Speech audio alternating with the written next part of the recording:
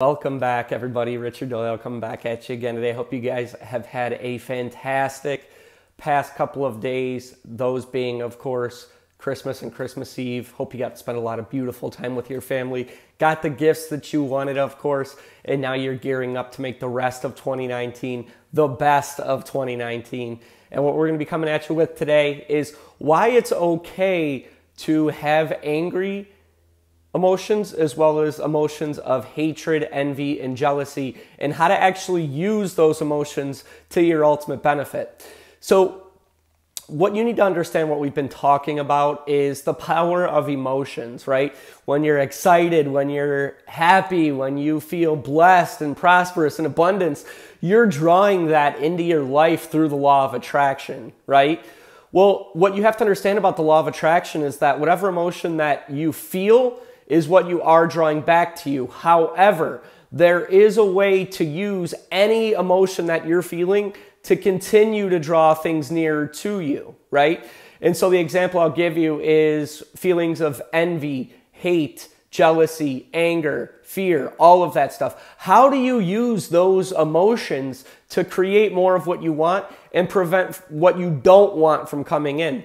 And it's actually fairly simple. So what you have to understand is you're using your emotions to bring things into you.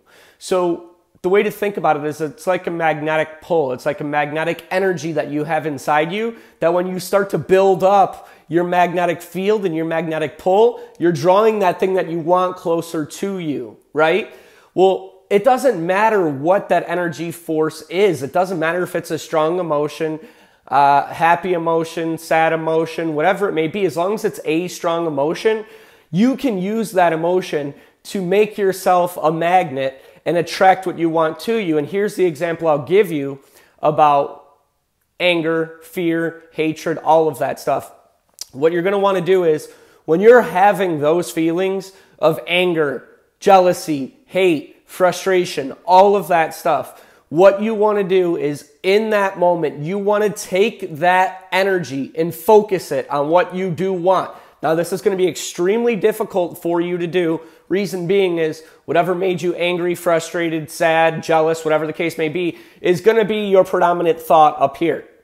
So where the tricky part comes in is when you're starting to feel incredibly frustrated or fearful or angry or whatever the case may be, and you have that thought in your head that's causing that emotion, you need to nip that thought in the bud immediately, and you need to switch that thought into a thought of something that you do want. So the example I'll give you is, let's say that you're in a relationship with somebody and you get a text message or a phone call from that person. They say, hey, I'm really sorry to tell you this, but I actually just hooked up with an old friend of mine. And instantly you're like, oh my God, I'm so angry about that, right? And now your thought process is, why would this person do this to me? What you need to do is in the moment that you're feeling that emotion, switch the thought process. So switch it to something like, well, I want somebody who is not going to cheat on me, somebody I love, somebody who cares about me immensely, somebody who's going to be there for me, somebody who loves me and cares about me. So now what you're doing is you're using that magnet of emotion that you are, and you're transforming it into what you do want. So you've received a situation in your life that has made you feel angry, sad, frustrated, annoyed, whatever the case may be. And when that emotion arises, you're switching the thought process and you're going straight into, here's what I want. This made me feel this way, and I'm okay feeling this way because I understand that this is just an experience that I'm feeling right now, but I'm going to channel this energy and focus it exactly on what I do want. And when you start to do that, you're using the law of attraction to bring in that new definition of what you want toward you faster because you have such strong and intense emotions inside of you.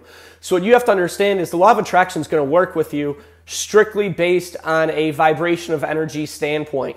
If you're in a really high vibration where you feel great, you feel prosperous, you feel abundant, you feel loved, you feel all of it, the universe is going to work with that emotion, right? Now, if you feel the opposite, but it's still a strong emotion, the universe will work with that as well, as long as your focus of energy and your focus and intention of your mind is in the right area when you're feeling these emotions.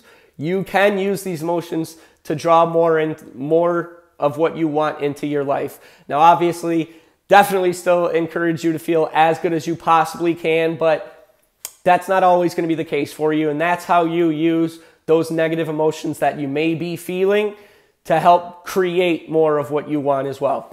So I hope this video helped you guys. I want to thank you guys so much for the love and support that I've been getting on this channel. Of course, subscribe down below if you haven't. Hit the bell notification. Helps you understand when we are having a new video. And when I do post a new video, I am going to be switching up the mantra a little bit here. We were doing videos every Monday through Friday. That's no longer going to be the case. It's going to be 2 days a week. I've not decided what those 2 days a week are. I will post it on the Facebook page when I decide what 2 days I'm going to be posting these videos. And of course, if you haven't gotten on the Facebook page, it's facebook.com/The Real Rick Doyle. And of course, check out the website, rickdlifestyle.com. Helps you get involved in all of the latest stuff that's going on. I'm so thankful for you guys. I'm so blessed. I'm so prosperous. I'm so abundant. I'm so everything. And I love you guys so much. I hope you have a fantastic rest of your day, and peace.